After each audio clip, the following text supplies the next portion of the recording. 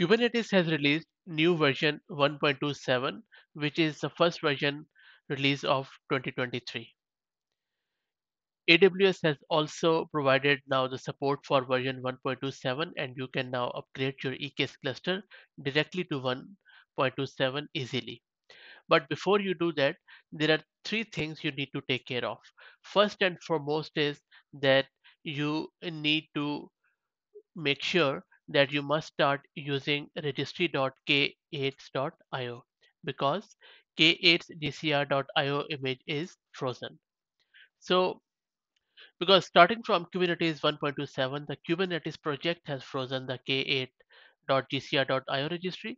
This means that the new Kubernetes images from version 1.27 and patches for older versions won't be published to this k8.gcr.io registry. Instead, you must start using registry.k8s.io to get the latest Kubernetes images, which is now the only source for Kubernetes images. If you haven't already updated your manifests and configurations to the new registry, then you must do it now before you upgrade.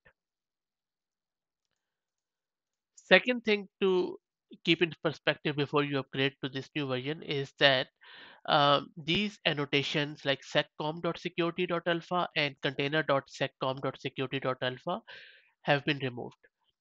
Secure Computing Mode or SecComp provided improved workload security by restricting system calls for a pod or individual containers. The alpha seccomp annotations have been deprecated since 1.19 version, and with their removal in 1.27, seccomp fields will no longer be auto-populated for pods with seccomp annotations. Instance, Instead, now you should utilize the security context.seccomp profile field for pods or containers to configure seccomp profiles. And to check whether you are using the deprecated alpha seccomp annotations in your cluster, you can run the command which is on your screen. Third thing is the removal of container runtime command line argument. So this command line argument for the kubelet has been removed now. The default container runtime for EKS has been container since version 1.24, which eliminates the need to specify the container runtime. It is important that you do not pass this argument to kubelet extra args in order to prevent errors during the node bootstrap process. You must remove the container runtime argument from all your node creation workflows and build scripts. This includes your bootstrap scripts, infrastructure as code templates such as those for EKSCTL and Terraform, and any custom AMI build scripts such as those for EKS optimized Amazon Linux AMI build scripts.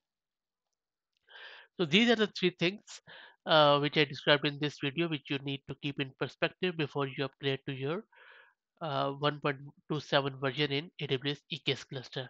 And these will be valid for any other Kubernetes cluster for this version in any of the cloud or on the on-prem. I hope that this was useful. Thanks for listening.